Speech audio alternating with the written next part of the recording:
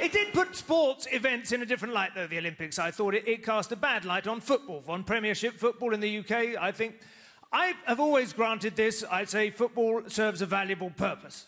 Without doubt. It draws the poison from the high street on a Saturday afternoon. Honest, decent citizens are able to go about their business, knowing that the underclass have been lured into some vast keeping pen on the outskirts of town,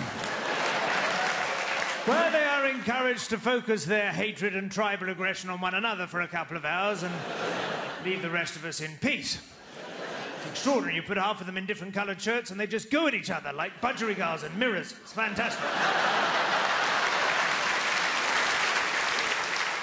I was taken to a match recently, Chelsea FC in the southwest of London. A huge stadium full of grown men all dressed in replica kit, wearing the names of their favourite players on the back, very much as my son will wear a Spider-Man outfit when he goes to see a movie of that name.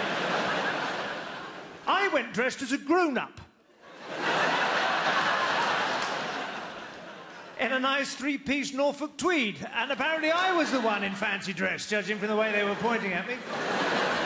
And they were led out by John Terry, of course, who was standing trial at that time and was no longer England captain because he was awaiting trial for allegedly calling another player on the field of play in the BBC Three version an effing black C-word. The irony is, out of that self-censored remark, the only word at issue was the word black. The rest was fine, apparently.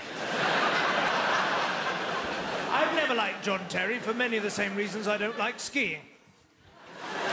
He strikes me as vulgar, waste of money, likely to break your legs, and his eyes are too close together. I'll leave you on that crossword, crew. Thank you very much. Have a wonderful festival.